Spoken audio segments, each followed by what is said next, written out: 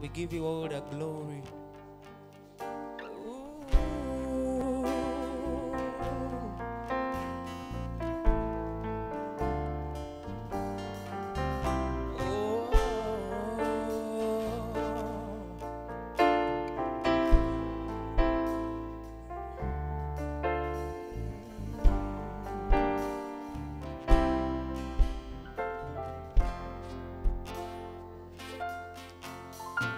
I can hear the sounds of heaven, the sounds of many waters. It sounds like worship coming from his throne. There are cries of adoration as men from every nation will lift our voice and glory to give him. Holy, holy, holy are you, Lord.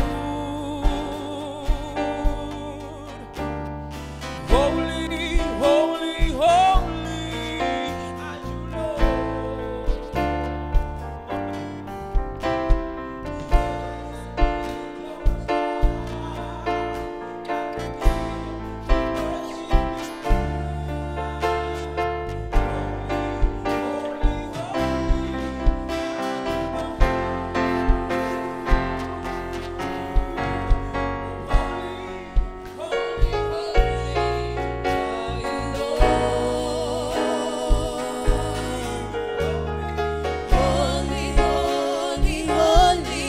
are you,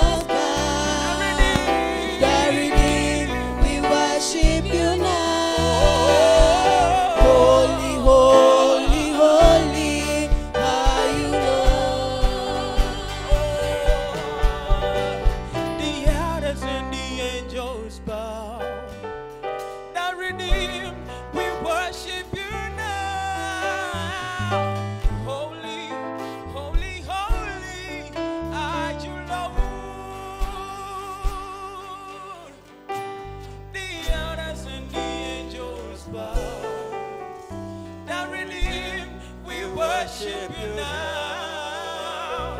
Holy, holy, holy are you, Lord. Indeed, you are holy, Lord.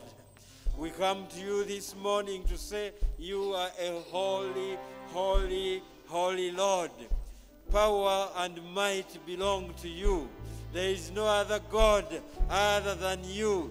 You deserve the glory, you deserve the honor, you deserve the praise. Father, we come to you this morning to praise you, We come to you this morning to worship you. We come to you this morning to adore you. We come to you this morning to lift your name on high. For Father, you deserve the glory. You deserve the honor. You deserve the praise. Father, we pray that even as we worship you this morning, that you will cleanse our hearts of all sin and unrighteousness. That our worship to you this morning, Lord, will be acceptable to you. Lord, we thank you. We bless you. For in Jesus' name we have prayed.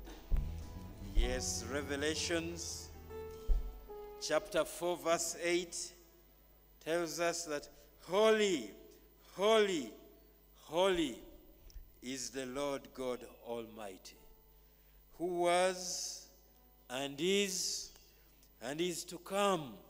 And so, brothers and sisters, we are gathered this morning to praise and worship a holy God. And as we start, we shall sing that timeless song, Holy, Holy, Holy, Lord God Almighty.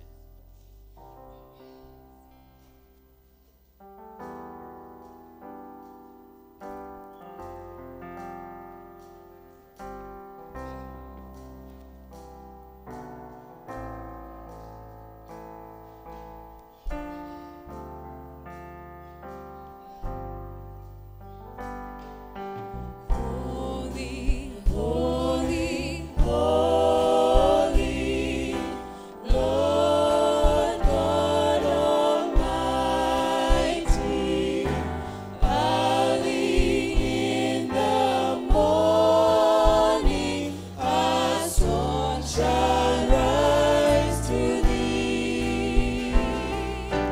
Holy, holy, holy, merciful and mighty, God in three persons, blessed Trinity. Holy, holy, holy, all the saints adore thee, casting down their golden crowns around the glassy sea. Cherubim and seraphim falling down before thee, which what and at time evermore shall be. Holy, holy, holy, while the darkness hiding, thou the eye of sinfulness, thy glory may not see. Only thou art holy, there is none beside thee, perfect in perfect love and purity. Holy, holy, holy, Lord God Almighty, all thy works shall praise thy name in earth and sky and sea. Holy, holy, holy, merciful and mighty, God in three persons, blessed Trinity. Amen, amen. Isaiah chapter 6 verse 3. And one called to another and said, Holy, holy, holy is the Lord of hosts. The whole earth is full of his glory. 1 Samuel 2:2. There is none holy like the Lord. There is none besides you. There is no rock like our God. Hebrews 12:14. Strive for peace with everyone and for the holiness without which no one will see the Lord. And finally, 2 Corinthians chapter 7 verse 1.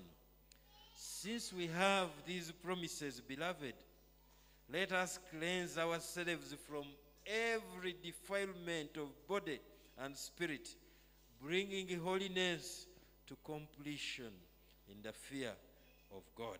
Friends, let us take a posture of prayer, even as we have heard that we need to cleanse ourselves from every defilement of body and spirit, bringing holiness to completion in the fear of God. And there is no better way to bring about the cleansing of sin than to repent truly to God. May we bring our repentance to God. In the last week, many of us have that there is none righteous, that there is none who seeks after God, because all of us have fallen short of the glory of God. I don't know in what ways you have failed, but let us speak to our God, because he is the only judge and just judge who can forgive us of our sins. Let us confess them to him. Let us boldly approach his throne and seek for his pardon.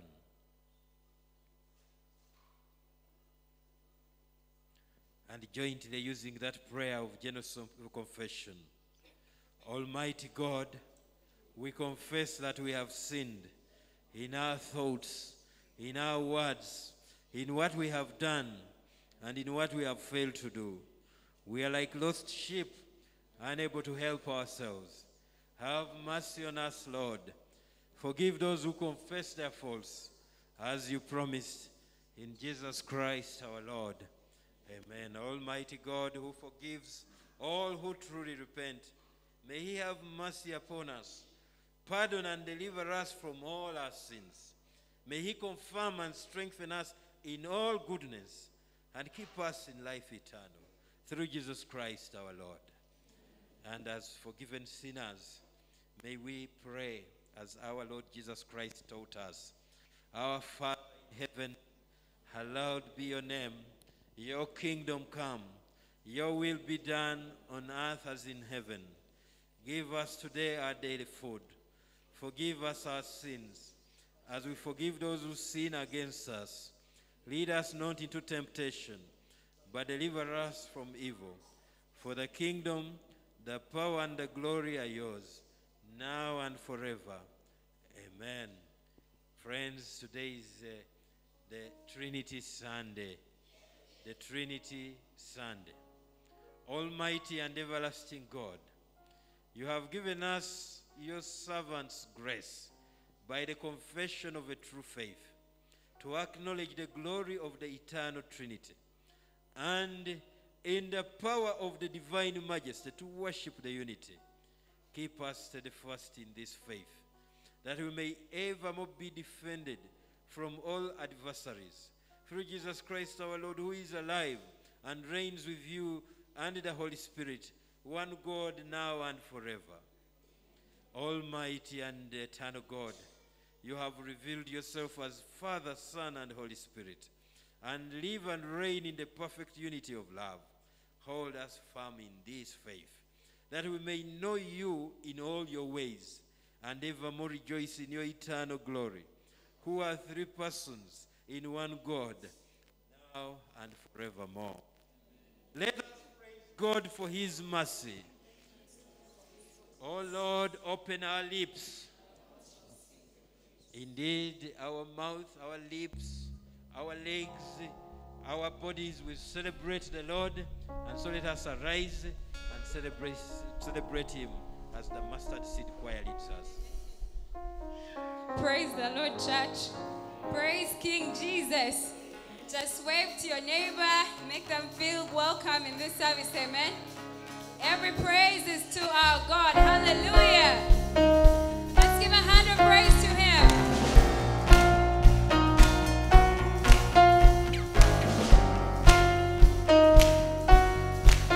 Let's warm up and keep clapping. Let's go at it again.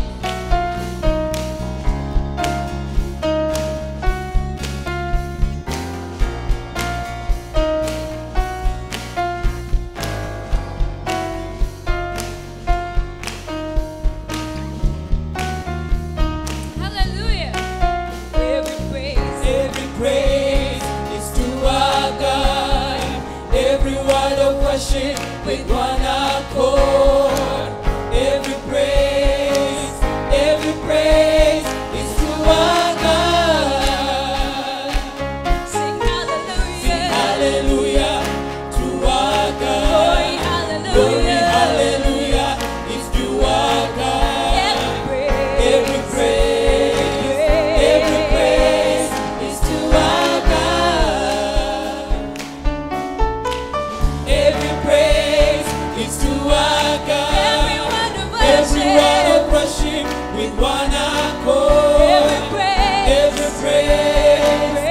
Every praise is to our God. Oh, sing hallelujah. Sing hallelujah To to our our God. God. Glory, hallelujah. Glory, hallelujah is to our God. Every praise. Every praise is to our God. Every praise is to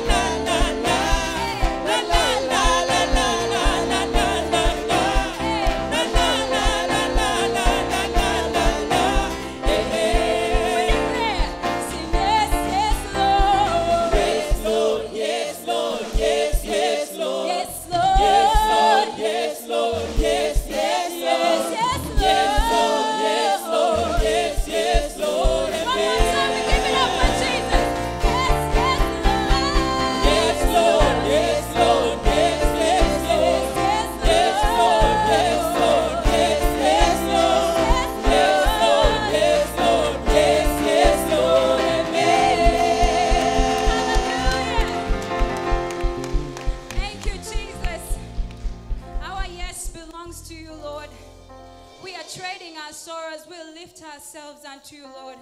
We lift all our burdens unto you, Jesus, because you invite us with open arms, Lord. And Father, we do not take the grace that you have granted us, Lord Jesus, for granted, Lord. Father, we do not take the love that you have given unto us for granted. We do not take your mercies for granted, Lord. And that's why we declare and sing out, Lord, that we are covered today. That we are covered with your love. That we are covered with your grace and mercy, Lord. When your son died on that cross, Lord, you took everything upon yourself, Lord. Every sin, Lord. Every tragedy, Lord. Every burden that we had, Father, you took it upon yourself. And it died on that cross with you, Lord. Thank you for who you are. We thank you for who you are, Lord. Let's sing grace. Grace, glorious grace. Grace, glorious grace.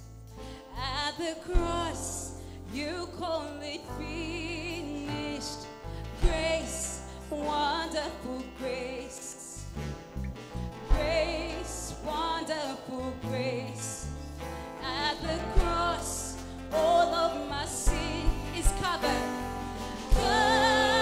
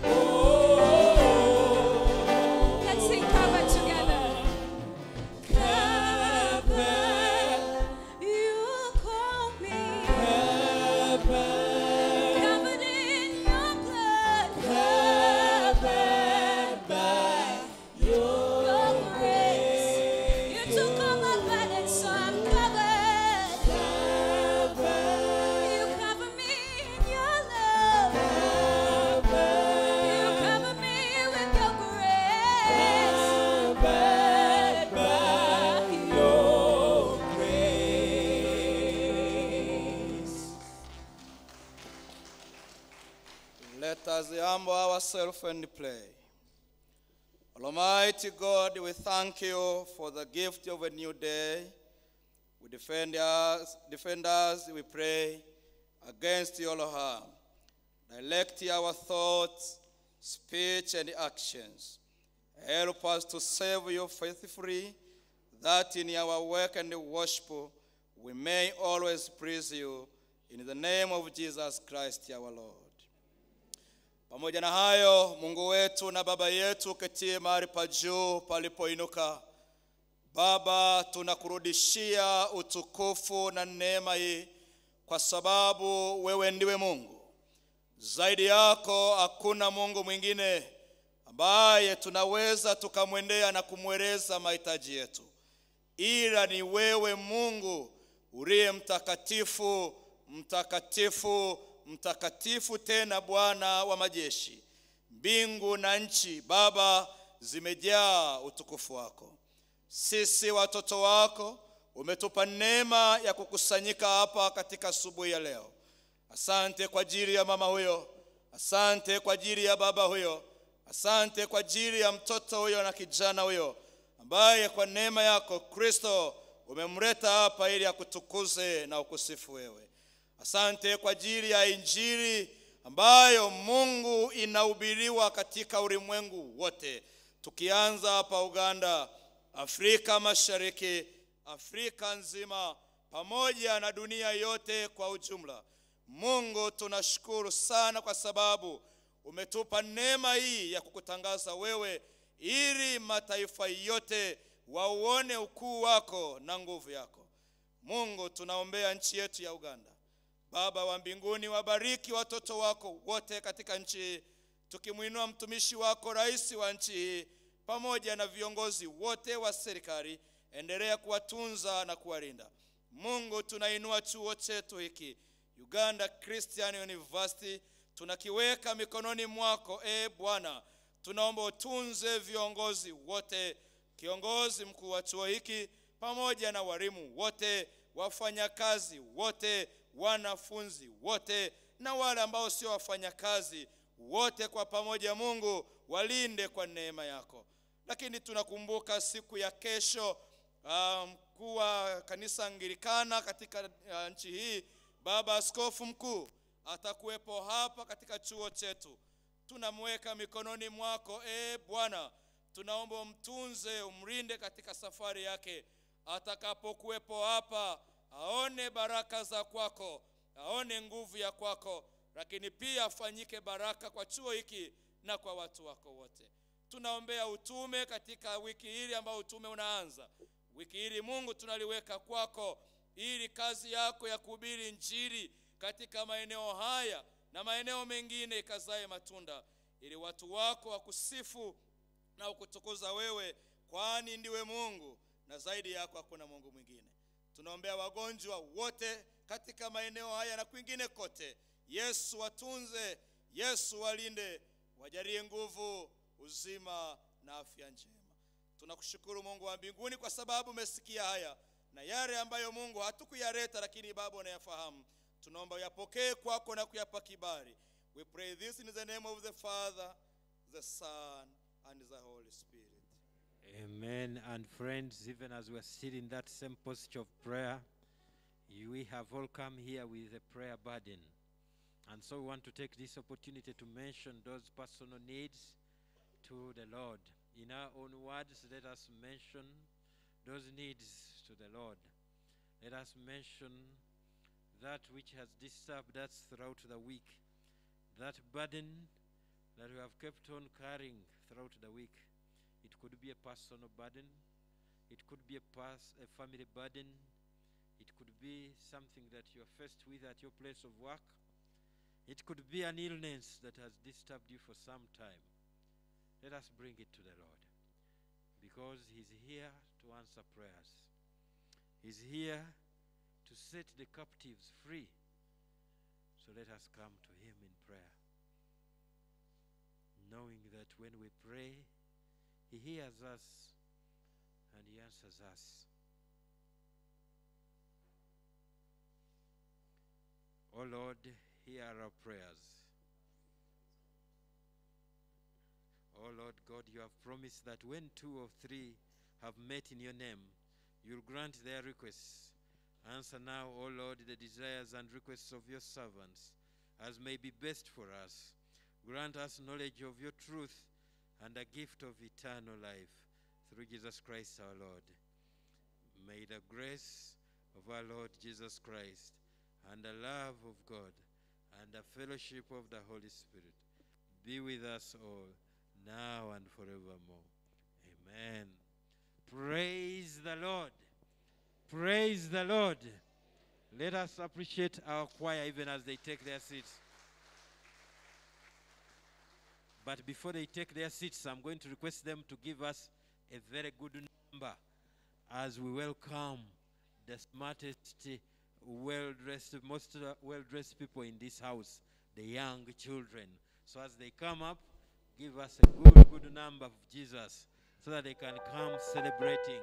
The young people, please come up. This is our time now. And as they come, I'm going to request the Reverend Henry to come and bless the children. Bato muje tugende jali atuyita fena kubanga twagala. Bato muje tugende jali atuyita fena kubanga twagala. Bato muje tugende jali atuyita fena kubanga twagala. Bato muje tugende jali atuyita fena kubanga twagala. Muje muje eno yesawa yamwe mukungane bato banafe mwena abato muje muje muje muje eno yesawa yamwe mukungane bato banafe mwena abato muje muje muje muje eno yesawa yamwe mukungane bato banafe mwena abato muje. Let us humble ourselves and pray. Hands together and eyes closed. Let's pray. I ask the parents, all of us raise our hands towards these children. Father, we thank you for the gift of children. We thank you, King of Kings, for the ministry in Thornycroft Chapel towards children. Lord, we pray that you bless them even as they go for their church. We pray for the teachers. We pray for the different age groups, even as they discuss and learn about you. Lord, you help each one of them to understand. But above all, help us as parents to nurture them in ways that bring glory to your holy name. We give you glory and honor. We come against every sickness, every darkness, every works of the enemy towards our children. We render them powerless in the mighty name of Jesus. We pray, Lord, you shall bless them even as they grow. Through Jesus Christ, our we pray. Amen. Thank you. Mugende, mugende, eno yesawa yamwe mukungane Sunday school yonna abato mugende, mugende, mugende, eno yesawa yamwe mukungane Sunday school yonna abato mugende, mugende, mugende, mugende, eno yesawa yamwe mukungane Sunday school yonna abato mugende. Praise the Lord. Before you can go away, the choir, I'm going to request us to stand up, and they are going to give us that song which they have been giving us. Then I'm going to tell you what to do. Let us stand up, as we celebrate, Abato muje tugende jali itafena kubanga twagala. Bato muje tugende jali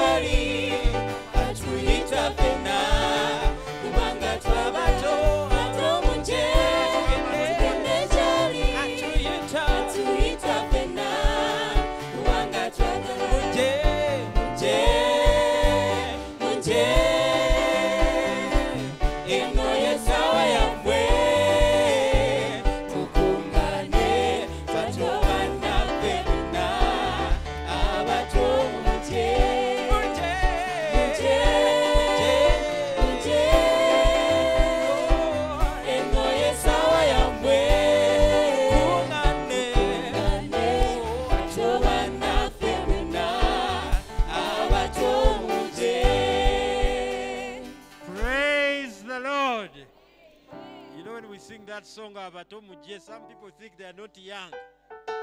But the word of God tells us that 1,000 ages in the Lord's sight are just like an evening on.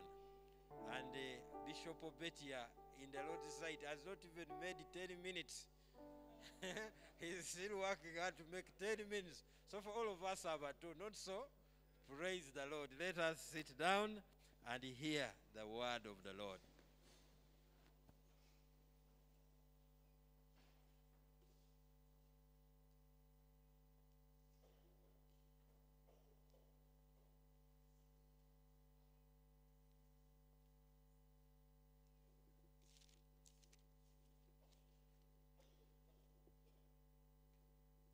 Hear the word of the God.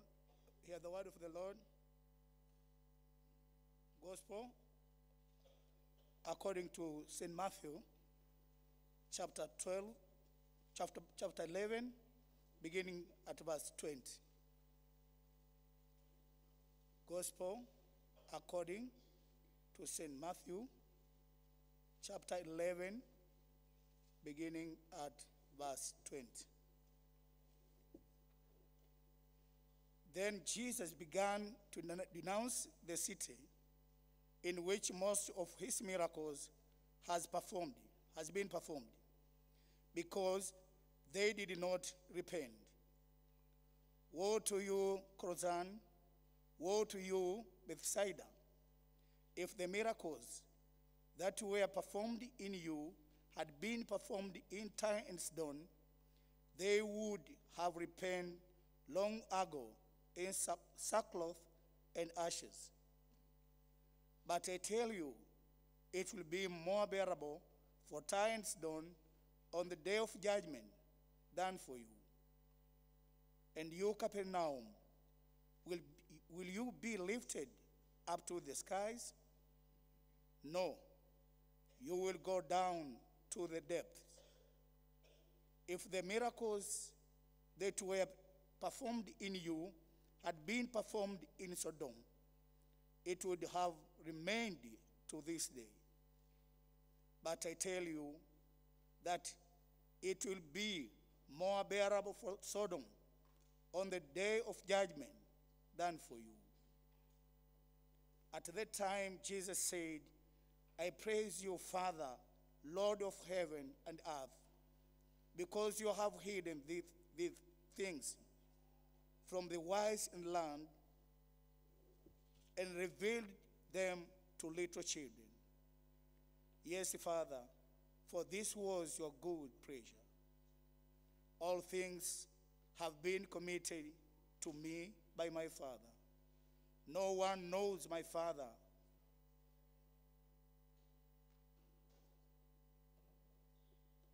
No one knows the Son except the Father. And no one knows the Father except the Son, and to those to whom the Son chooses to reveal him. Come to me, all you who are weary and bound, and I will give you rest. Take my yoke upon you and learn from me, for I am gentle and humble in heart, and you will find rest from your souls. For my yoke is easy and my burden is light. This is the word of God.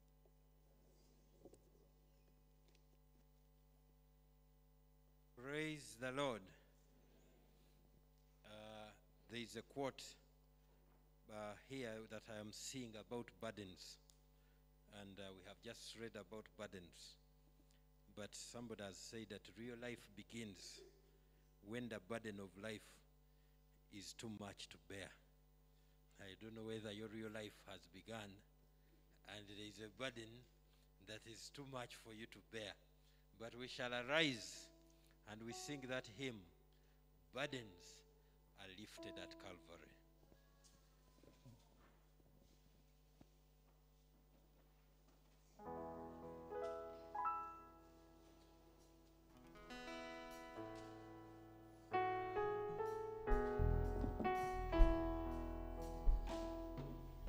Days are filled with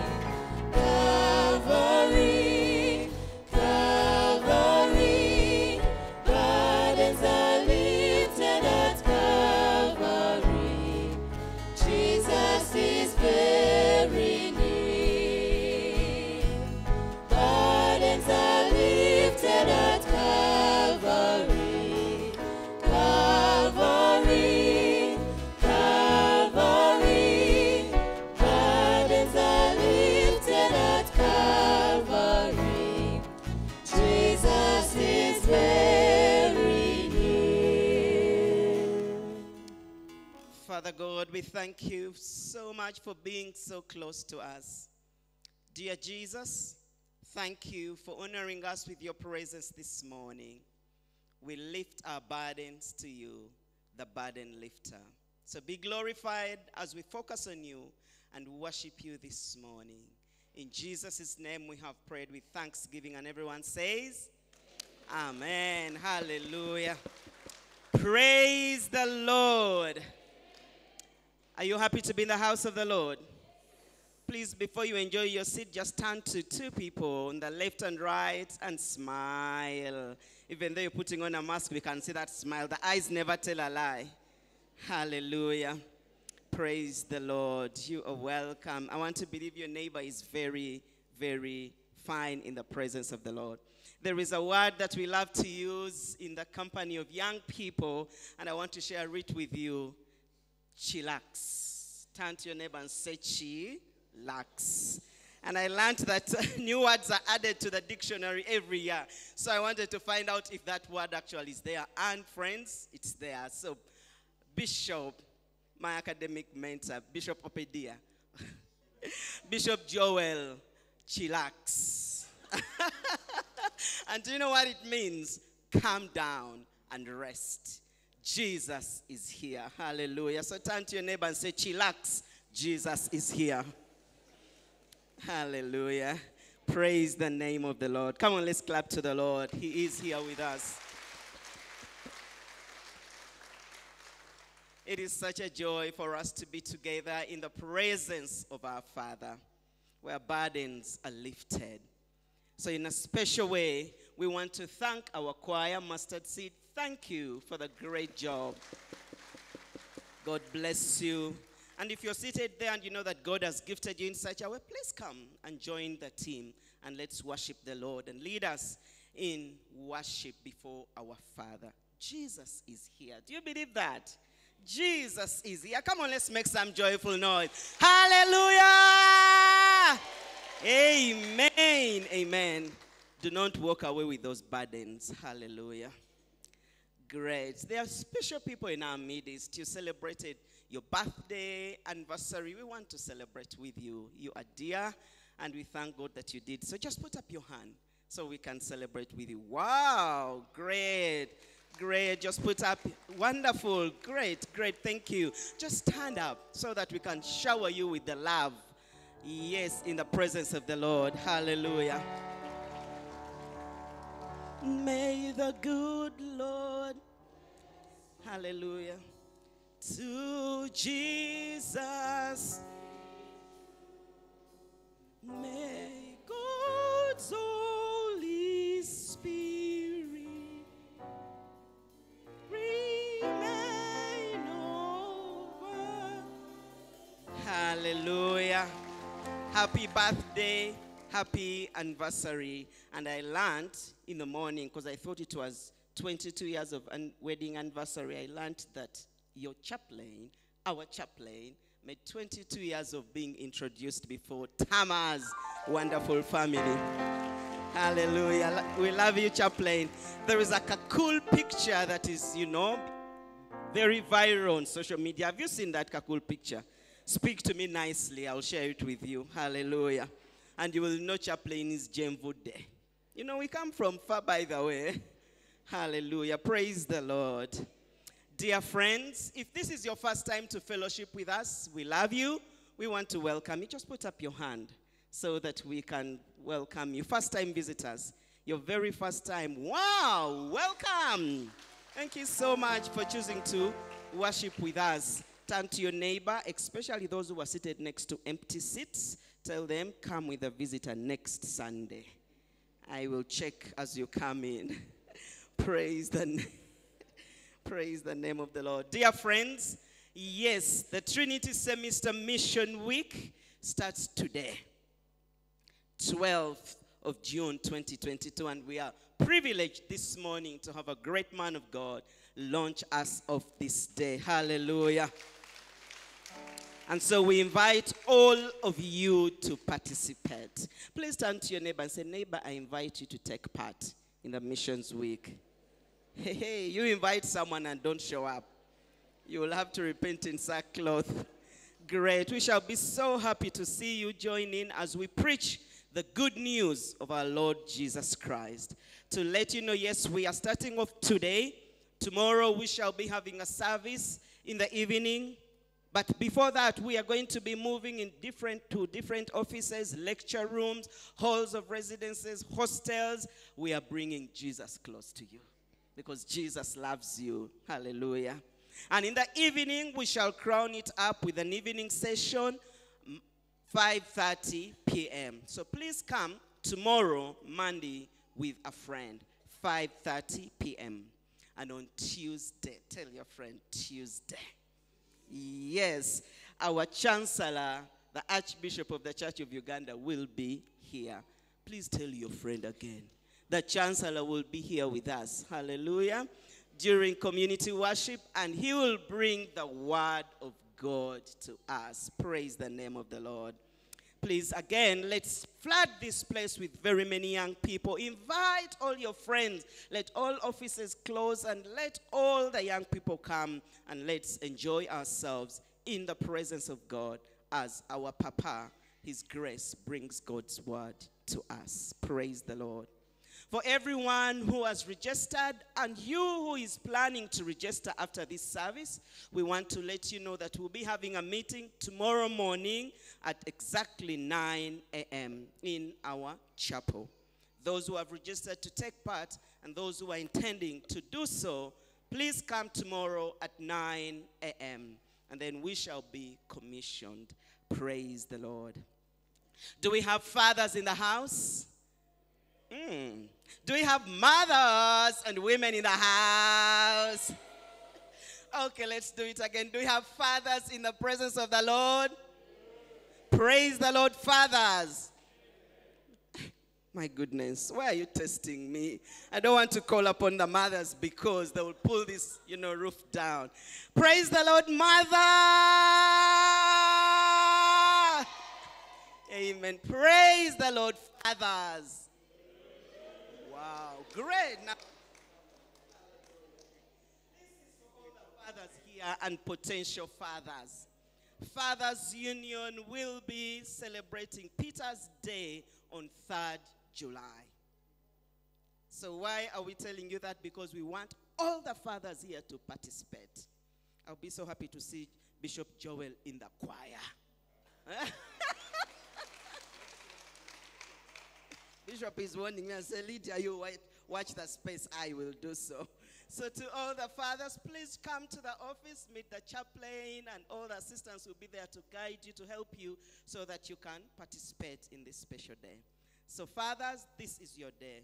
Come, invite all the men, all the fathers and potential fathers. Let us, enjoy the presence of the Lord, worship Jesus as you lead us in his presence. Praise the Lord. Just to share with you how, by the grace of God, we were able to give on Sunday, 29th May 2022. Offertory was 1,089,000. Tithe was 1,442,500. And tithe to the office was 280,000. Thanksgiving was 50,000. Kampala campus giving was 47,800. Sunday school was 82,600. Fast fruit, 50,000. Foreign currency, Tanzanian shillings, 1,000, and Kenyan shillings, 20.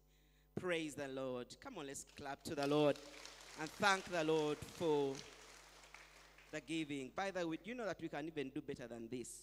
Just tell your neighbor we can do better. Hallelujah. The Lord loves a cheerful giver. Praise the name of the Lord. Bands of marriage, friends.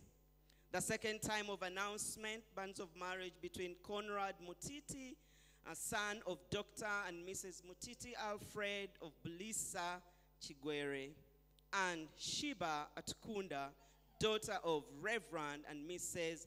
Mukundane Charles of Kishasha, Mbarara City. Are you present? Just stand up so we can pray with you. Shiba, Conrad, wow, there they are. Great. We are so excited because Shiba is always up here in the worship team. Please let's stretch our hands towards them and let's pray for them. Father God, we thank you so much for Conrad and Sheba, who are intending to walk down the aisle. We bring them to you, dear Lord, that you may go before them. Surround them with the right friends so that they can indeed get the right counsel that comes from you. We pray, dear Lord, that as you prepare them, they will take to heart the message you sent to them through the different counselors, and they will put it into practice. Please go before them. We pray for perfect health. We pray that their day will be a success, and that, Lord, their marriage will be a success to the glory of your name. Take over, provide for them, receive all the glory. In Jesus' name we've prayed, and everyone says, amen, amen and amen. Praise the Lord. Dear friends, we are privileged to have special people in our midst. They are elders in our midst. They are part of us and mentored many of us. And they are teachers. They are really good role models to us. Please allow me start by welcoming a dear friend. Yes, the president of the presidents in the Church of Uganda Mothers Union, and that's none other than Canon Dr. Ruth Senyonyi. Beautiful lady there. She came with the lover of her life. She came to support him. And the preacher this morning is none other than Reverend Canon Dr. John Senyonyi. We welcome you. We are so happy to have you this morning. But before they come, we are going to give, and give generously. Hallelujah. Tell your neighbor, God loves a cheerful giver. Choir, we welcome you as you lead us in this. Praise the Lord.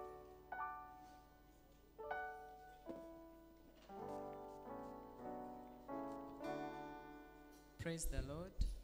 Let's rise and join in this song, declaring that our burdens are lifted at Calvary, and that our Lord Jesus paid the price when he died and rose again. Hallelujah.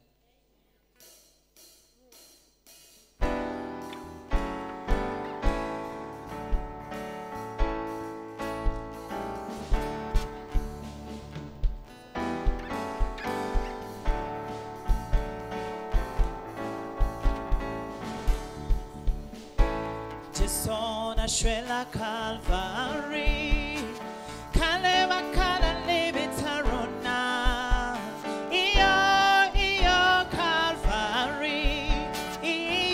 Calvary, just on a Shwela.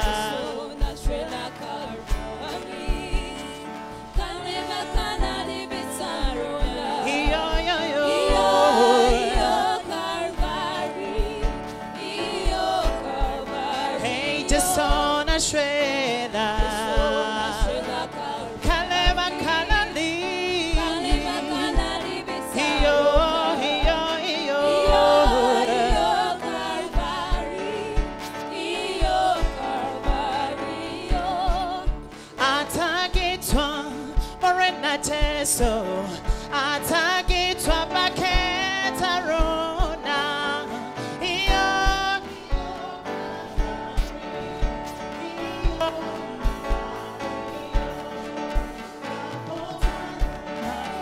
na cheso bamo isa baketa korogosa iyo Calvary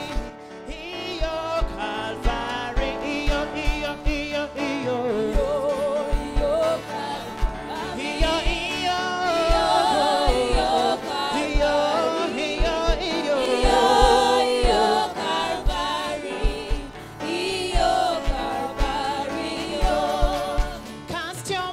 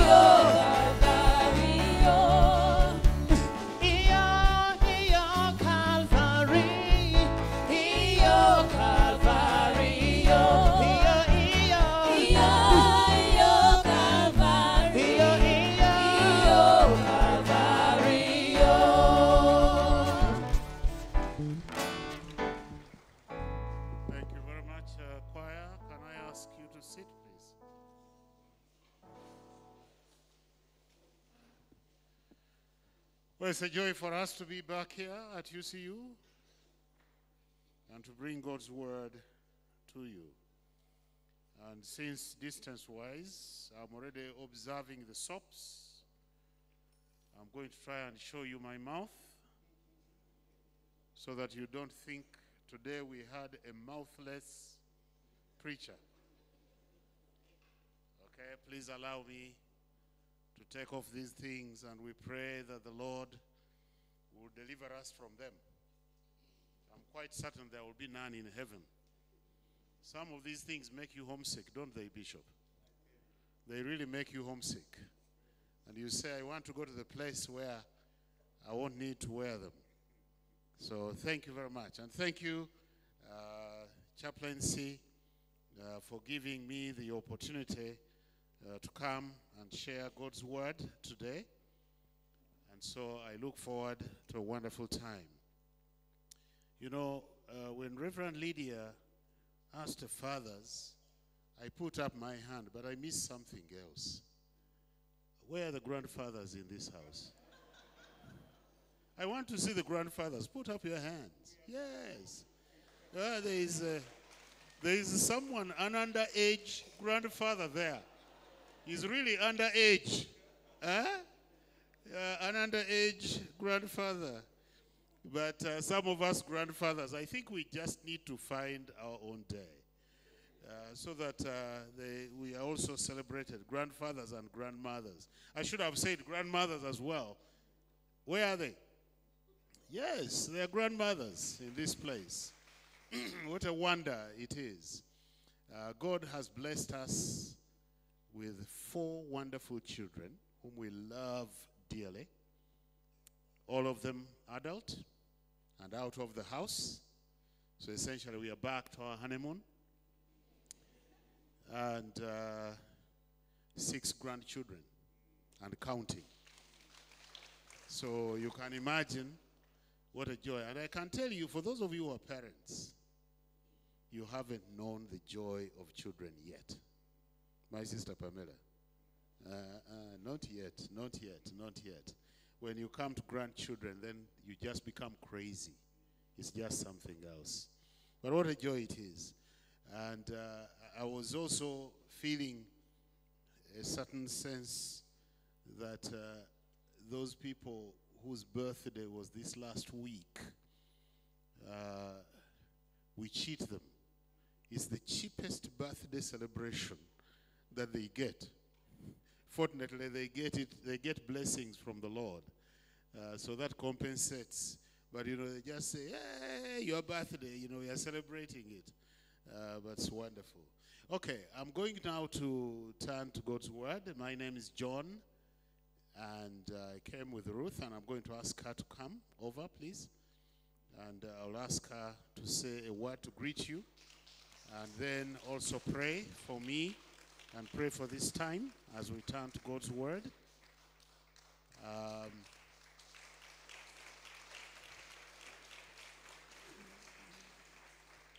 You already heard that she's the president, the provincial president of Mothers Union. Now, what do you call the wife of a president? Huh? What is Mrs. Museveni called? What title is she given? Huh? She's not Her Excellency, by the way. Maybe in Congo. Maybe in DRC. A first lady, that's what they call her. So what do you think I am? First gentleman, right? First gentleman. So let me ask her to greet you and then say a word. Don't worry about the fact that I'm passing on this microphone. Dr. Mlindwa, you'll forgive me. But if I was to get that terrible disease, I probably would have already got it from her. Praise the Lord. So good to see you all. We thank God for life. We thank God that we have great memories of UCU.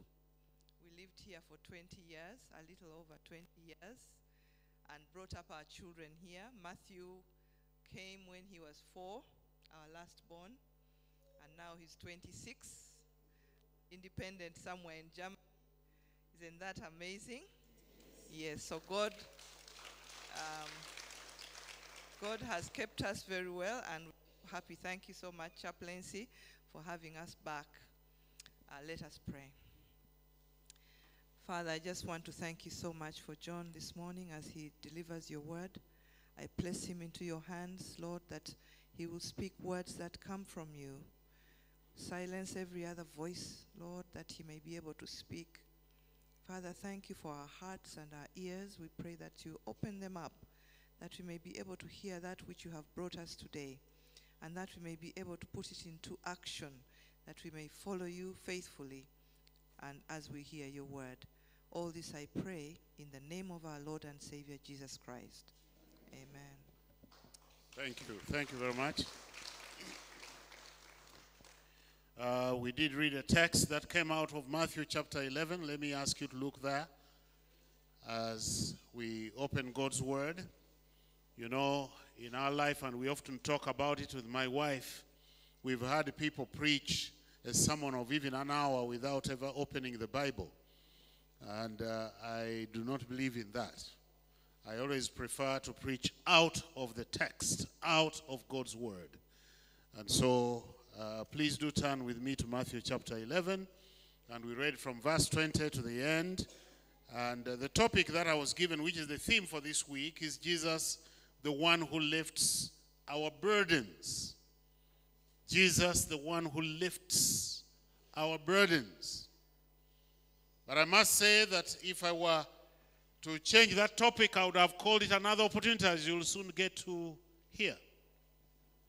I could have just titled it or given it a topic, another opportunity, coming out of that text. So we're going to talk about burdens.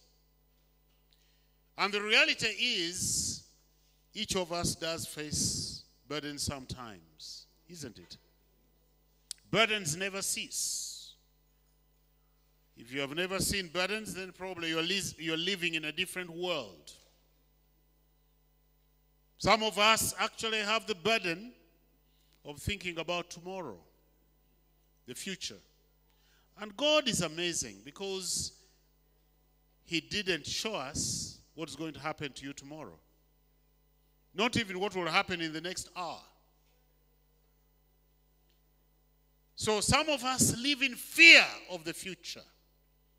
In fear of the future. And it burdens our hearts. And I know that speaking in a context like this, I'm sure there are students who are probably burdened with the thought, will I be able to complete my fees? Yeah? Will I be able to complete my fees? Or even if I complete my fees, others may not be concerned about fees, but they are concerned whether they will get the right class of that degree. They want a first class, but will they get the first class? So all of us face some kind of anxiety about something. It can be sicknesses. People lose sleep due to the burdens in their hearts. Sometimes it's failed relationships. Failed relationships. That also happens. And you know, when you complete your university and you graduate, I attended very many graduations in this university, and you can see the students, the graduates now, rejoicing. Rejoicing. And so when they rejoice and celebrate, it's like they have taken off one burden of education, but then all of a sudden they are loaded down with joblessness. Isn't it? That also happens. All of a sudden now they are looking into this world and they don't know where they will get the job. The last two years of our time here, it was actually a bit less than 2 years, we had the struggle of COVID, and now we are hearing that there's a COVID-19 resurgence that's coming back. That's why you have to put on all these masks. Can I have my water, please, over there? So the question that I want to start with is, what is your burden? What is your burden? What is it that's weighing you down? That you start thinking to yourself, I have no peace. I am anxious. Thank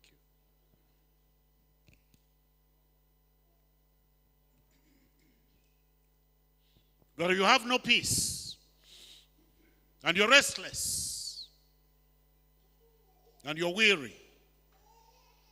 So as we talk about Jesus, the one who lifts our burdens, I want you to think seriously, what is it in your heart?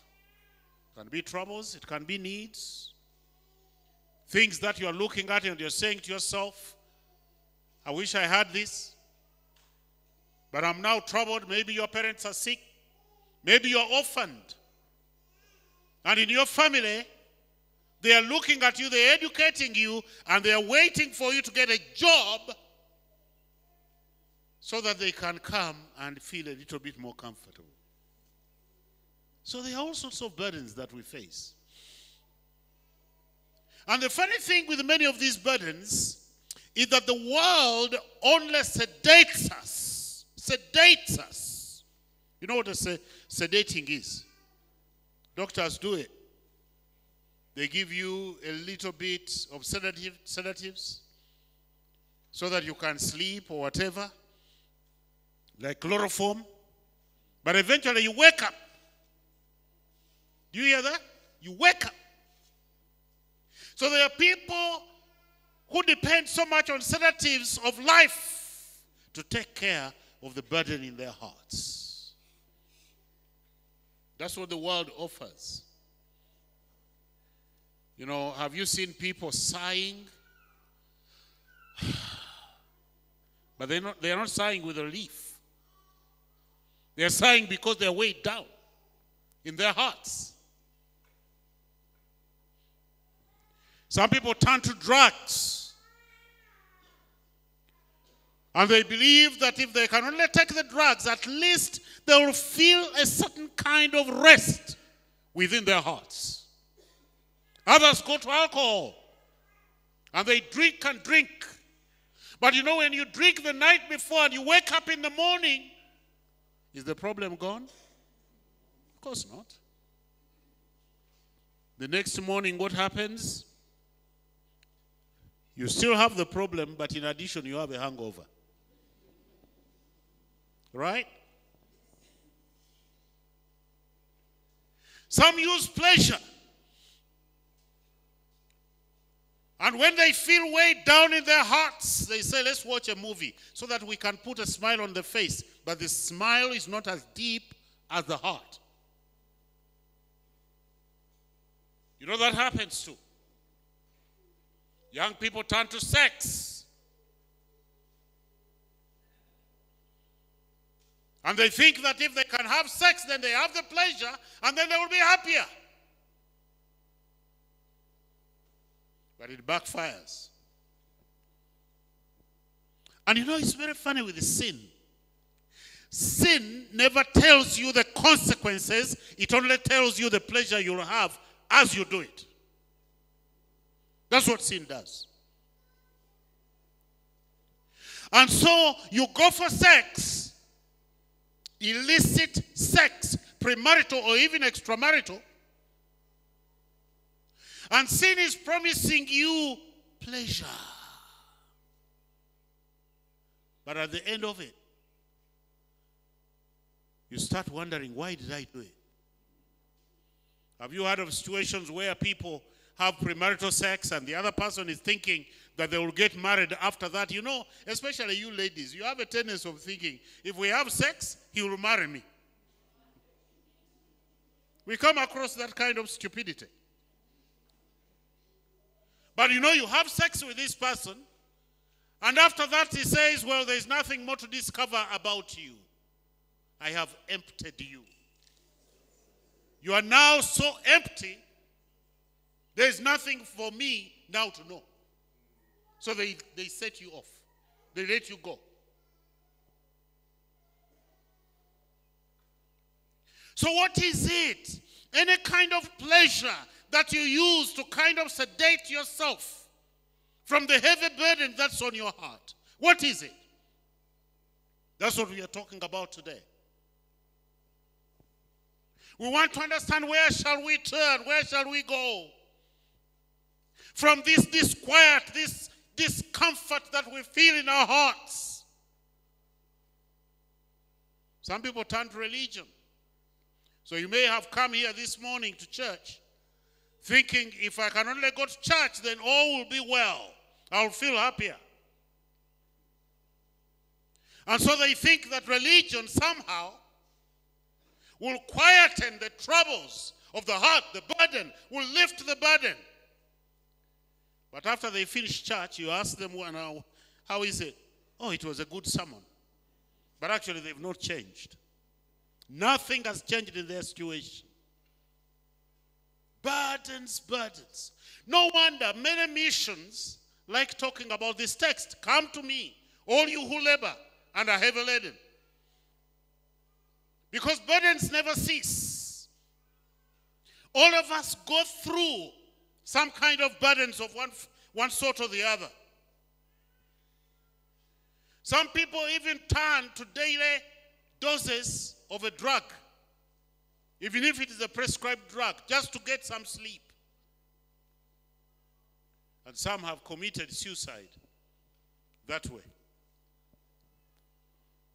You remember Robin Williams? The man who made all of us laugh. He made everyone laugh.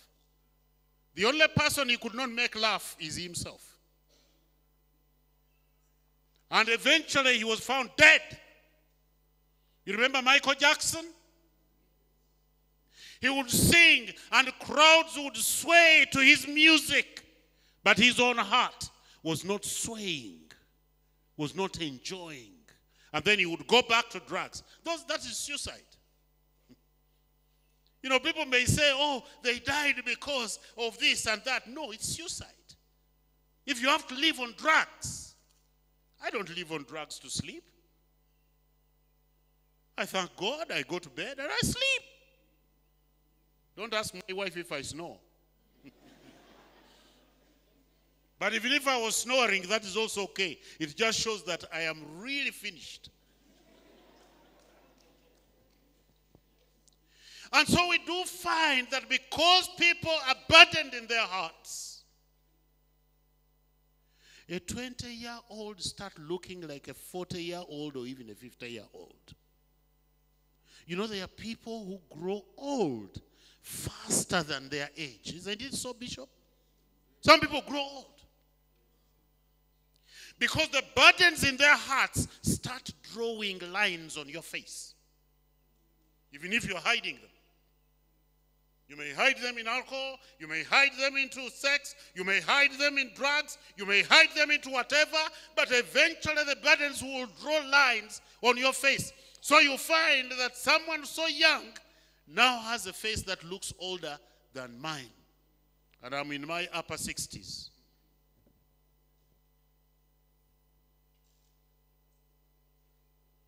Someone who is young cannot look up. The eyes are always looking down because they feel weighed down.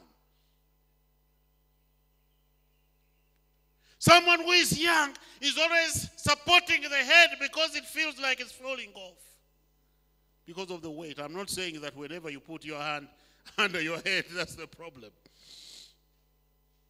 But I'm just saying to you that it weighs you down. And you start stooping ahead of your age. The burdens in your heart draw lines on your face, and you find this and you find that. The mouth itself, starts looking like. What is your burden? What is it that's weighing you down today?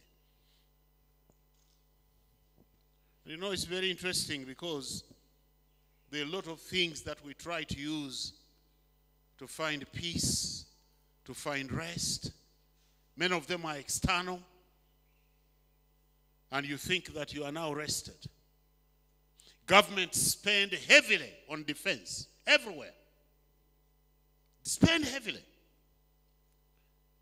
Uganda in the year 2020 spent $948 million. $1 million. That's like 3.4 trillion on defense alone. Trying to make you feel at peace, trying to make you rest. But are you at rest? No. You're not at rest. And you know the terrible thing with these things, after they have done all that, people who have the reason why they spend so much on defense is because people have no peace in their hearts and they spread restlessness wherever they go. That's what Osama bin Laden was doing.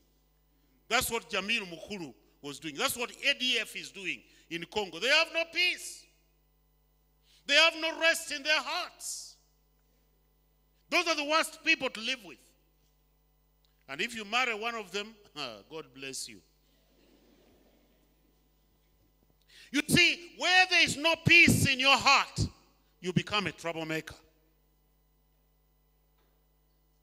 You become a troublemaker. That's what happens.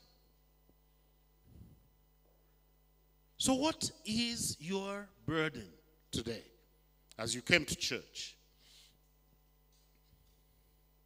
But I want to tell you, you may have troubles, you may have needs, you may have whatever you think is your burden. But the root of all burdens, the origin of all burdens is sin. Sin. And it's sin that sends you into sedatives. That's the original cause. And I like Isaiah chapter 48 verse 22. A verse that is repeated in chapter 57 verse 21 of the same book.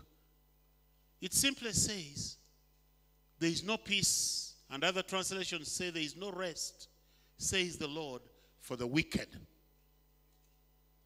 That when you have sin burdening down your heart, you can never have rest.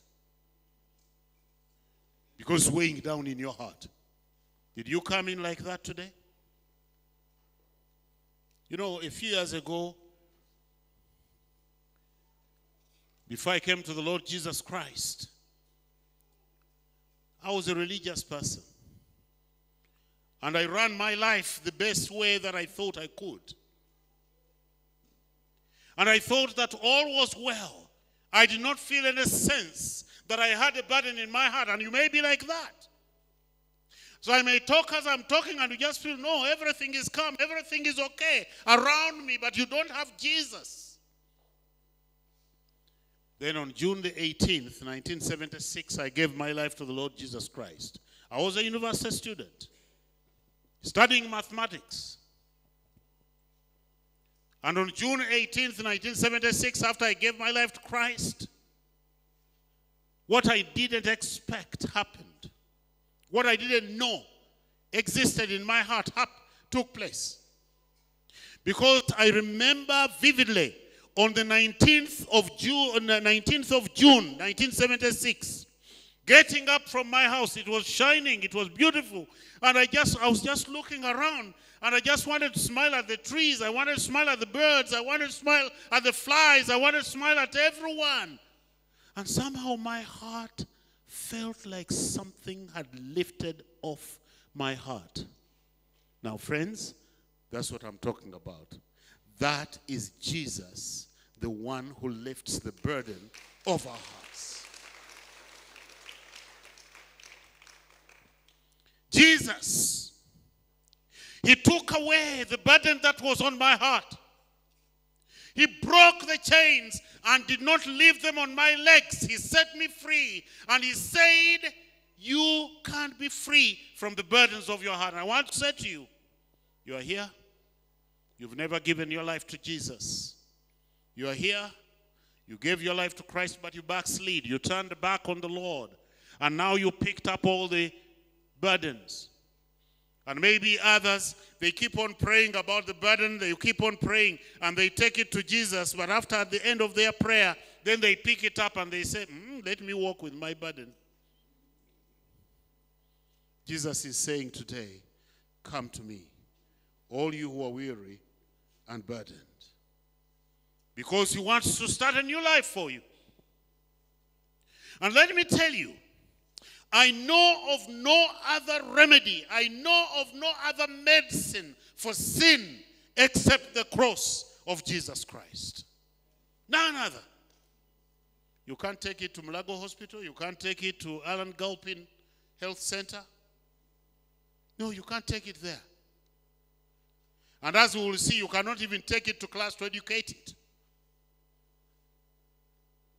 If you want your sin to be lifted off your heart, if you want to give over your burdens, then you have got to listen to the voice of Jesus. The only voice that says, come to me, all of you who are weary and heavy laden. Because he promises something. He's the only one who can carry the heavy burden of your heart. He's the only one who at the cross of Calvary bore the sins of the world, and they weighed down on him so hard that he had to cry to the Father, my God, why have you forsaken me? And you know what? He was doing that because of you. It was not his sin. Peter tells us he himself bore our sins on the tree. He's the one who lifts the burden and takes care of it. And so I want to talk to you about this one who carries the burdens in our hearts. And I want to say three things. The first thing that I want to say to you is that God's love is offering you today, another opportunity. Another opportunity. Now, I don't know what your context is. And I don't need to know, but God knows, and you know it. Some of you have been attending church like I did from 9 months before you were born. Because my mother was always in church. I even remember vividly in that old church which was torn down where she used to sit. I remember my father was actually leading the choir. I remember all that. So 9 months before I was born, I was in church. And some of you may be like that you have been attending church for such a long time, you have been sedated from Jesus. You have been vaccinated. Yeah? Some of you have been hearing the gospel for a very long time. And every time they preach, they invite people to give their life to Christ. You keep on procrastinating about it. I will do it. Oh, I have had so many people who have told me that. I want to. I will do it. I will think about it. Well, you know, I found out much earlier, even with my own life, that the moment you promise that you will do it, Satan comes in to tell you why you shouldn't do it. He can make you forget it. He can give you reasons. He can give you people who will keep you away from salvation. So I don't know. And what I'm saying to you, no matter how long you've been hearing this gospel of salvation, no matter how long you've been hearing about Jesus who lifts our burdens, today is another opportunity. Listen to what he says in Matthew chapter 11, verse 20. Then he began to denounce the cities where most of his mighty works had been done, because they did not repent. And he said, woe to you, Chorazin, woe to you, Bethsaida. For if the mighty works done in you had been done in Tyre and Sidon, they would have repented long ago. And then he goes on to Capernaum in verse 23. Capernaum, will you be exalted to heaven? You will be brought down to Hades. For if the mighty works done in you had been done in Sodom, my goodness, can you compare anyone with Sodom? You know the story of Sodom, don't you? Sodom and Gomorrah. It's not about the Sodomites that we talk about here so much. It's just that they excelled in that particular vice. But Sodom was not given the opportunity to hear the message of repentance, was not given the opportunity to turn to God that they may be forgiven. They were not given the opportunity. And later on in chapter 12, Jesus again talks also about the city of Nineveh, where Jonah went and preached, and he said, it's worse for you, because at least Nineveh repented, but for you, you are not repenting. Now listen, friends. When Jesus speaks like that, comparing you who you have heard the gospel again and again, you come every Sunday, you hear the gospel preached, you go this way, you turn that way, and he gives you another opportunity. He's saying,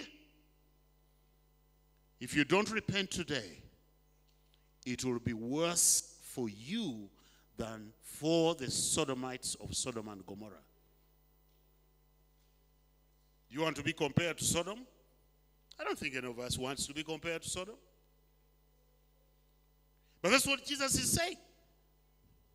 He's saying that you are actually behaving worse than Sodom.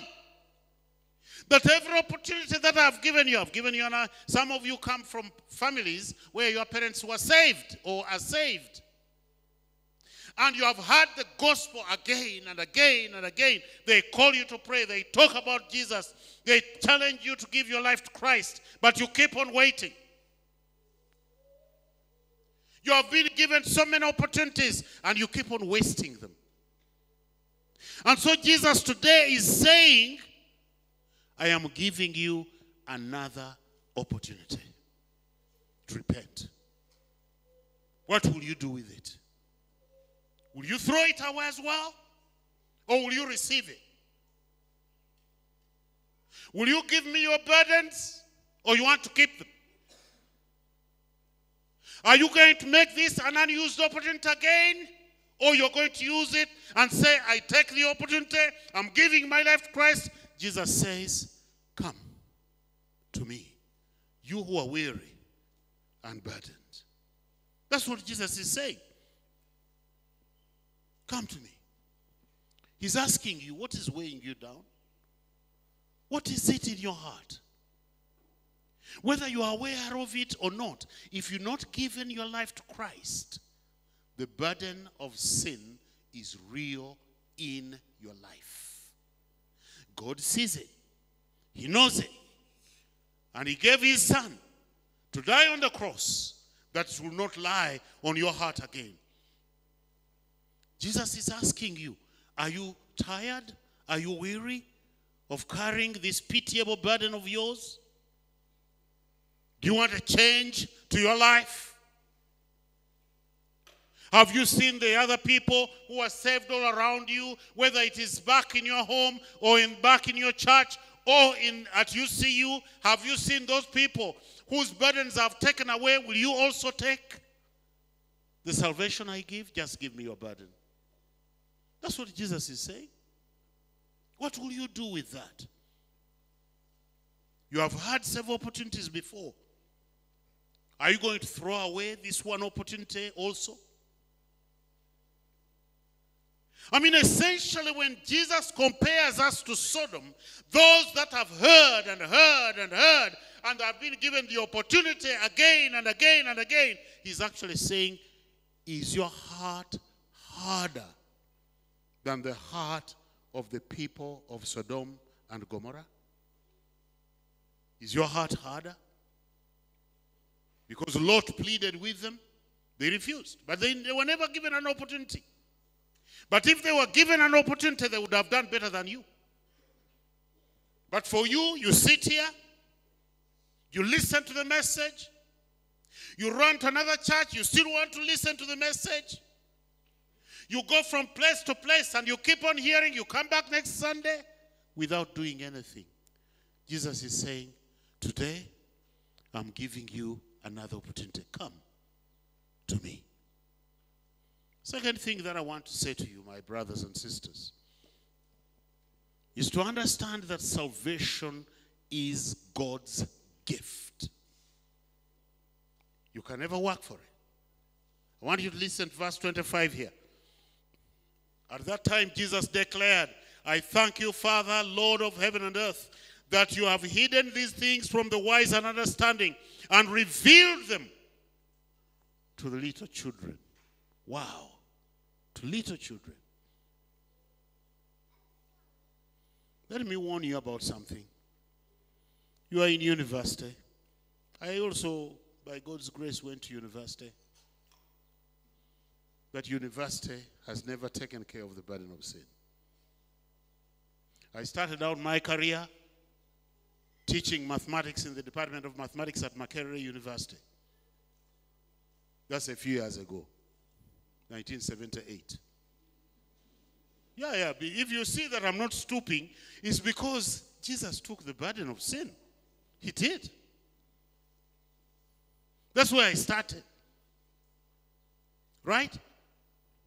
And I saw these professors staggering on the campus like the most illiterate drunkard. Right? I saw these professors fight like little children. Education never took anybody's burden from the heart. And the reason why they fight, the reason why they drink themselves stupid, is very simple, because the burden of sin rests on their hearts. It rests on their hearts. And Jesus says, come, let me take care of it. It's not education that will do it. I value education. That's why we have educated our children. All of them are graduates. All of them did splendidly in their education. 2 of them came to UCU and they graduated with the first-class degrees. One of them actually topped her cohort, our daughter. She was the best. She got the highest GPA here. But we only thank God she's saved. That's what matters. You need to understand that if you are a sinner, if you've not given your life, your burden of sin to Jesus, you know what education does? It informs and skills your sin. It skills your sin. Do you wonder why in Uganda, the people who are actually impoverishing this country are not the illiterate? Right? They are not. This country is extremely rich. But the people who are impoverishing this country are the most educated. When they steal half of what is going to make a road. They steal half of what is going to make a hospital. They just steal and steal and steal. Who is it that budgets for defense to that level? They are the educated. Aren't they? It's not the poor. Yes, it is good to give the poor an opportunity for education. But listen, if your heart is still burdened with sin, education will not change you. I like what President Museveni said one time many years ago. He was talking about the chief accountants in many of these ministries. And instead of calling them chief accountant, he calls them thief accountants. They know what to do.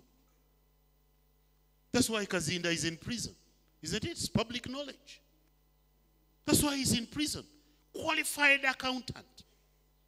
May even have the SCCA, CPA, or whatever you want.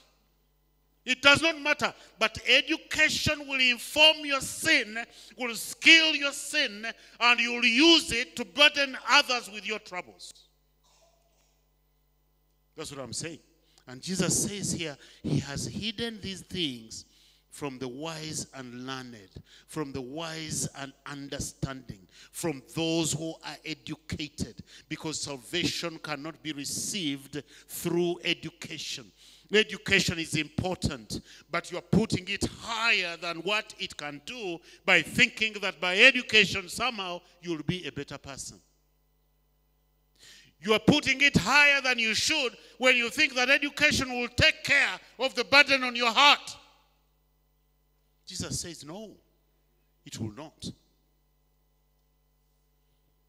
when they become expert with their burdens on their hearts, many of them become nonsensical. They become foolish because their hearts are burdened with sin. And Jesus is saying, come.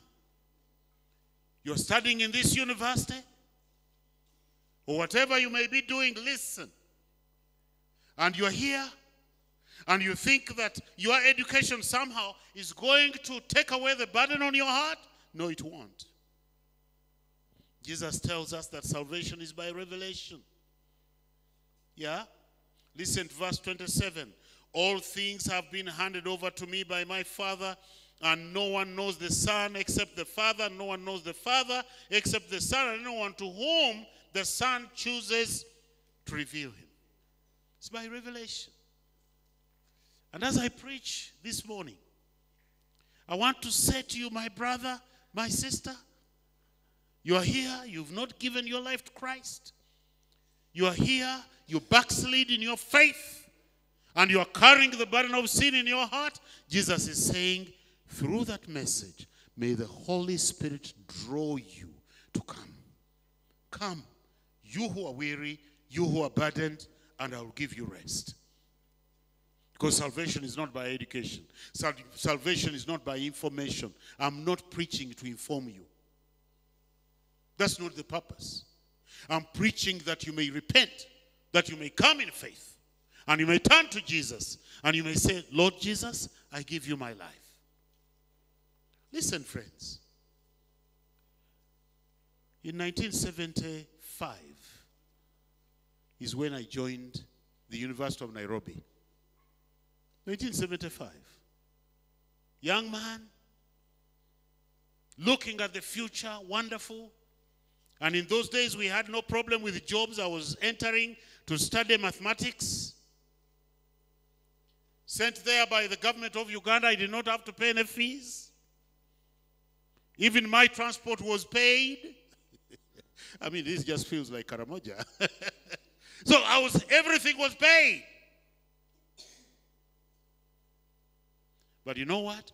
When I was in secondary school, I picked up a habit of speaking obscenities. Speaking obscenities. And I thought that I was strong enough to give it up. So now I entered university to study mathematics, and I remember two colleagues, all of us had come from King's College, Buda, a top school in Uganda, as you know. We now were in university. And we would walk together, going for dinner, would walk together, going to the halls, and so on. But we were speaking obscenities. We would walk in the streets of Nairobi, and we were speaking obscenities. But you know what? One time we agreed, because we knew we didn't like it, we were church people, and we said we are going to stop now using obscenities. This is how people play with sin.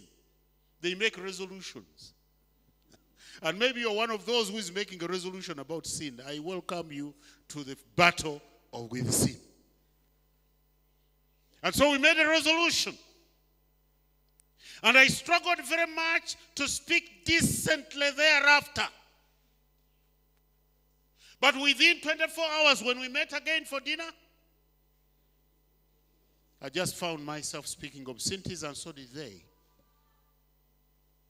We just couldn't stop. Sin had taken over. And we found ourselves speaking obscenities. Listen, we were intelligent people. Anybody who goes to King's College, Budo, is. And from Budo, we had gone to university. Anyone who goes to university is intelligent. Isn't it? But one thing, we just couldn't stop speaking obscenities. Of course, that's on top of many others. But all I'm saying is that sin, when it is in the heart, causes you to do things you wouldn't want to do. And so there we are. When I entered university to study mathematics, obscene language also entered university to study mathematics. Think of that. And so after we had failed, thankfully, on June the 18th, 1976, someone shared with me about Jesus, and I gave my life to Christ. It even took me like 2 days later for me to realize that the language had disappeared. The language I had failed to defeat on my own had been defeated by Jesus. Why? Because when he says, come, come, you who are weary and burdened, he's saying, I'm going to take the burden of sin from you and you will be set free. How is it that God takes someone who used to speak like that and makes you a preacher of the gospel? How? How? That's the miracle. Let me go to my third point and then I'll shut up. The last point is on the last verses, verse 28 to 30. Listen to what he says. Come to me, all you who are labor and are heavy laden, and I will give you rest. Take my yoke upon you. This is Jesus speaking to you. I want you, as we read this, please do not think that's just a matter of reading what is in the scripture. I want you to take it personally and just hear Jesus as he's inviting you. And he's saying, come to me, all you who labor. Are you laboring? Are you heavy laden? Are you burdened? Come to me. And he says, take my yoke upon you and learn from me, for I am gentle and lowly in heart, and you'll find rest. He gives rest. Jesus gives rest. You see, friends, at the time when Jesus was saying this, there were the Pharisees and the scribes who taught people so much religion. They took the law, multiplied it into hundreds of dictates, hundreds of rules and regulations. Jesus even rebuked them that when they multiplied them so much and they themselves would not even lift a bit of it with their finger.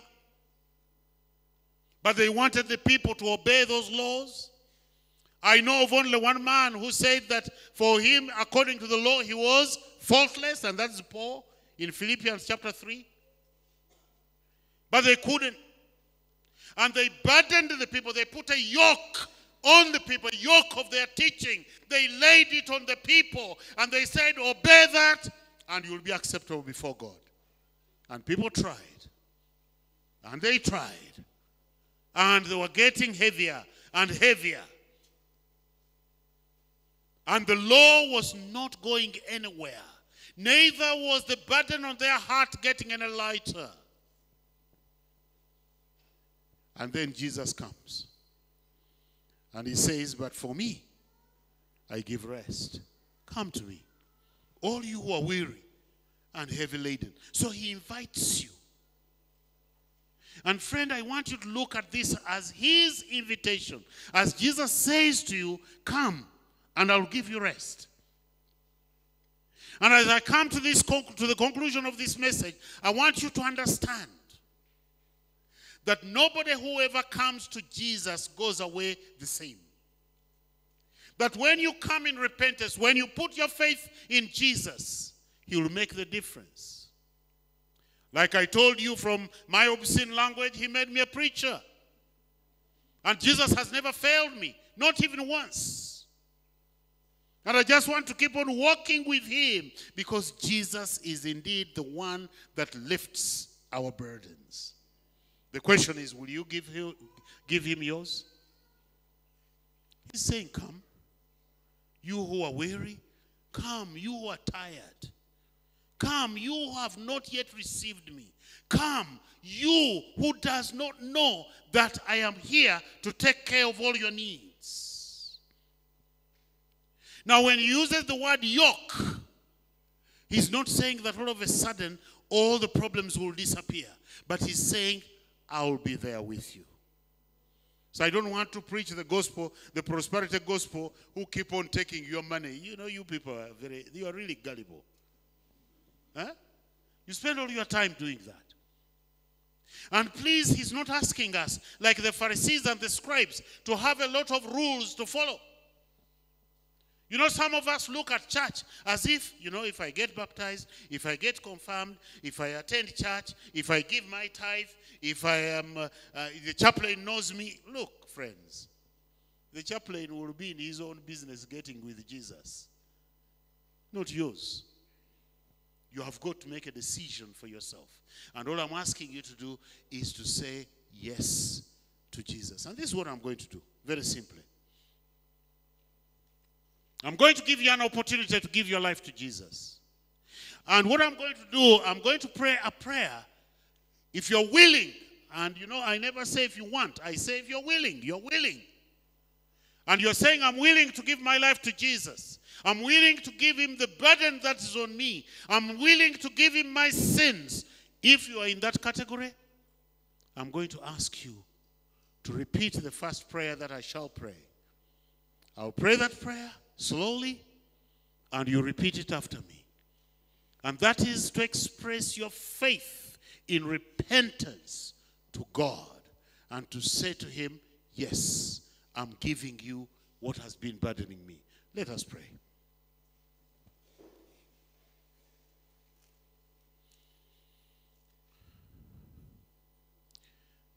So if you're willing to give your life to Jesus, please pray this prayer, repeating it after me. You don't need to say it loudly, but it's okay if you want to say it loudly. You're praying to God. Pray then like this, if you're willing to give him your burden. Dear Father, I thank you for speaking to my heart. I thank you for sharing with me that you take our burdens. I thank you for giving us your Son, Jesus, and that he invites me to you. I bring the burden of my sin,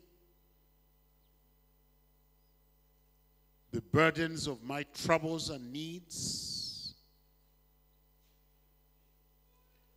and I place them in your hands, dear Father. I invite Jesus Christ to come into my heart. Lord, make me your child. Forgive me my sins. Fill me with your Holy Spirit. And give me boldness to confess you before the congregation. In Jesus' name. Amen. Father, I want to thank you so much for this time and for the word that you've spoken. Lord, may you expunge those things that are mine from the hearts of your people, and let them know the word that you have spoken and respond to it. And so we ask that even now, as we look at those people who may have prayed this prayer and have invited Jesus into their hearts, Lord, make it possible for them to stand and be counted. For you said that if we believe in our hearts and confess Jesus, the Lord, will be saved. May you make that reality in their lives true. We thank you, and may your blessing be with each one of us in the precious name of Jesus Christ our Lord. Amen.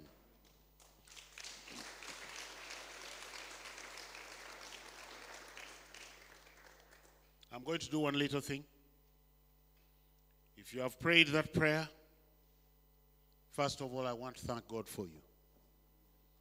Because in heaven, Jesus tells us in Luke chapter 15 that there is great joy over one sinner, not two, one sinner who repents.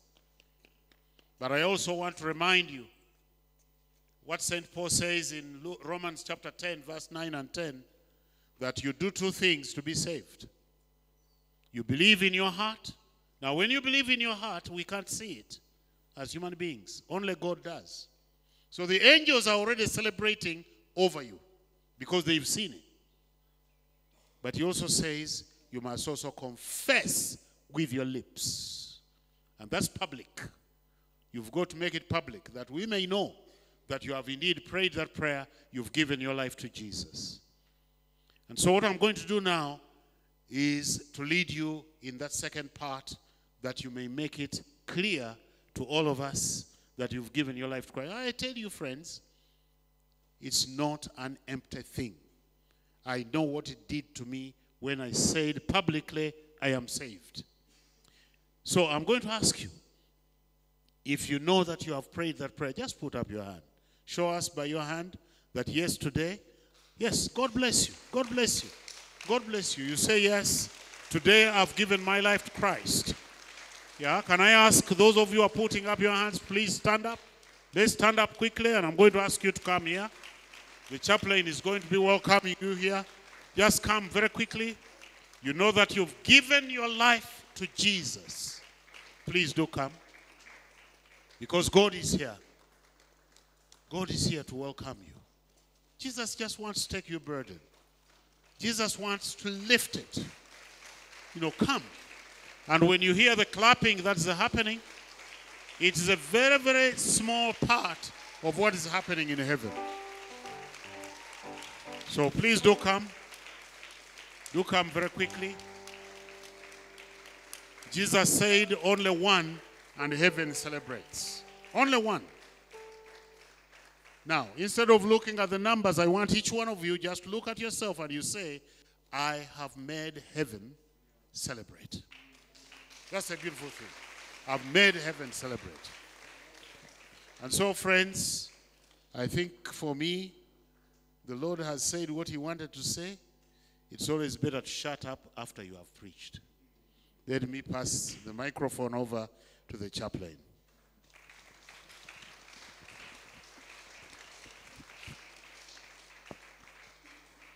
Beloved in God, I want to invite you to join heaven to celebrate. Let us give God a mighty hand clap. Blessed be the name of the Lord. Tukute tendereza Yesu, Yesu oli mwana kwandika, omusai gwogunaziza, nebaza omulokozi, nebaza nnyo, nebaza. Wave those hands to the Lord in celebration. Eyamponya wa chisa chinji Yeswa kuma, ansanyusiza era bulijjoyo, yebazibwe Yesu tukute tendereza Yesu, oli mwana gwandika mulungi omusa, konaziza nebaza omulokozi. Friends, you're very welcome. Very, very welcome. That big hand clap you're hearing is because people are rejoicing with you for making this step, making this decision, and walking forward to confess Christ publicly. Blessed be his holy name. We're going to close the service shortly, but I have my sister Innocent. I will invite Reverend Henry to join us. At the end of the service, we are going to talk to you very briefly. And this is important to help you know how you will walk from today onwards, and some programs which will be helpful for your own growth. Reverend Henry, please do come up now, and then we will lead these people into their new journey. Let us pray one more time. Again, Heavenly Father, we come as a church family of Thornycroft Chapel, Shagwe, UCU, to celebrate your work among us. Thank you for these precious brothers and sisters you have added to your own number. Help us together as we walk following you to help them follow you. This we pray in Jesus' name. Amen. So please follow Reverend Henry and Innocent. Follow Reverend Henry and Innocent, and they're going to give you a card. If you don't have a card, Shadrach has brought more cards. You will get a card, and then you'll fill that card. Kindly follow these two wonderful people. If you'll walk and follow them, that will be fantastic. Let us give them another hand clap. Thank you. Thank you. Thank you. Thank you. Thank you. Please do stand and we receive God's benediction. Canon John, would you be kind to give us the benediction? Yes. Canon John, please. There are many Johns here.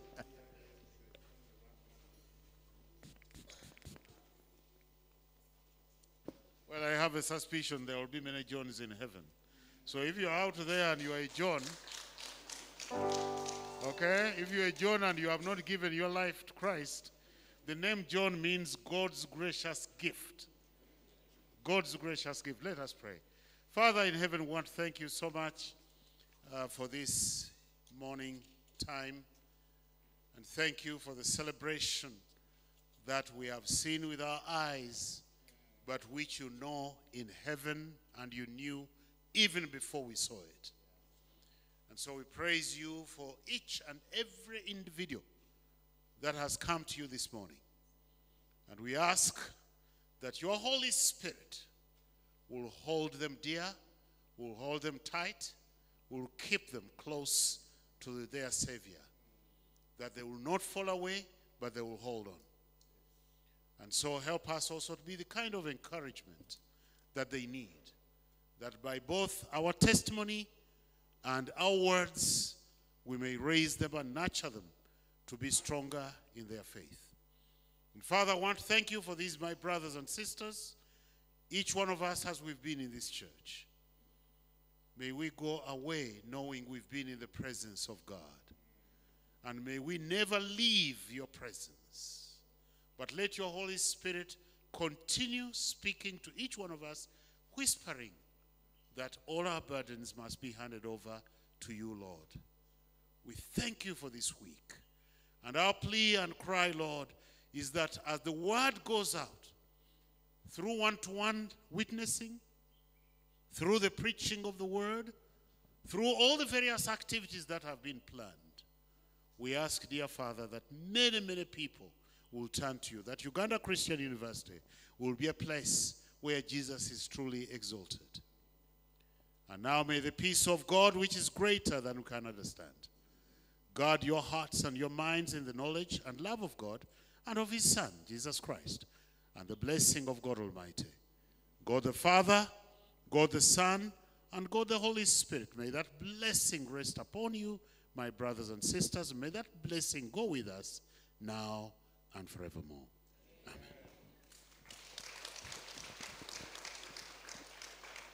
Please remain standing before we close the service. A reminder from the announcements. Tomorrow we have a session at 5:30. After we have reached you in your lecture rooms, one-to-one, 5:30 we shall be here. And we'll be dealing with the issue of addiction. Jesus, the one who deals with the burden of addiction. That's what we shall be dealing with. You know someone addicted to anything? Bring them to the meeting tomorrow. God will minister grace to them. We will sing, as we recess, that wonderful hymn, Art Thou Weary and Heavy Laden. We'll sing together in response to God's word.